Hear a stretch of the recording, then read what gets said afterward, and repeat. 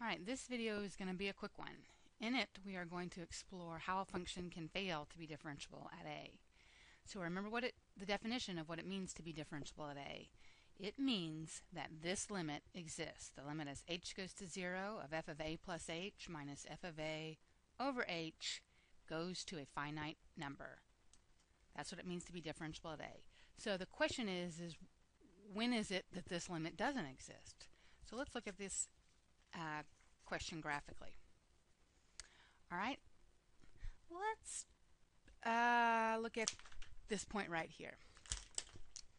Okay, and we already know, we'll say this is our a value from previous videos, that the limit, let's look at this one, as x approaches a from the left of this function is equal to some positive number.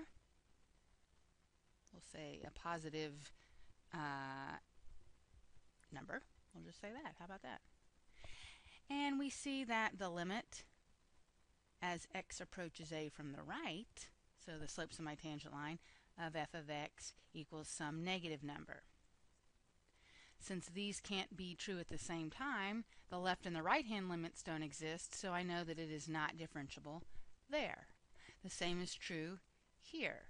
So at corners, people refer to these as lots of things. At corners, kinks, pointy points, our function fails to be differentiable. All right? Okay, well, what about over here? If this is my a value, well, let's go. I'm going to push pause here for a second and go back to look at our discussion about continuity. Okay, so remember, if f is differentiable at a, then f is continuous at a, which means this limit exists. If this limit exists, then this one does. And remember what we explored, what it didn't say. It didn't say that if f was continuous at a, then f is differentiable at a. It doesn't say that.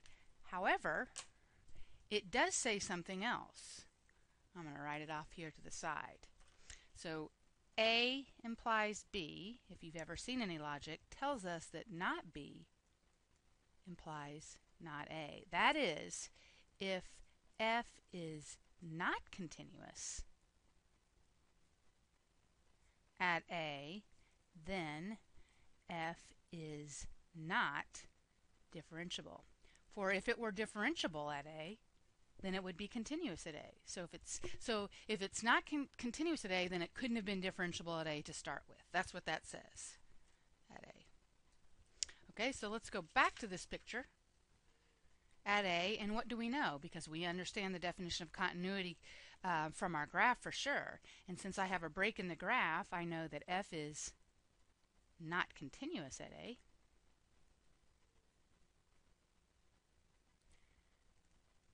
Therefore, f is not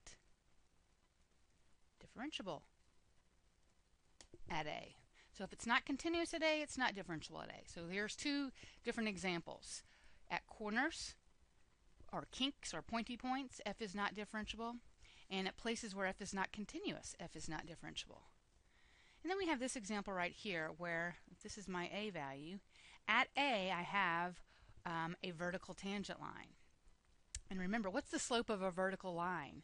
Well, it's undefined, which means, and since the limit, or the derivative at a is equal to the slope of the tangent line at a, what that means is this limit, h to 0 of f of a plus h minus f of a over h, which is the limiting of our slopes of our secant lines, remember? And if this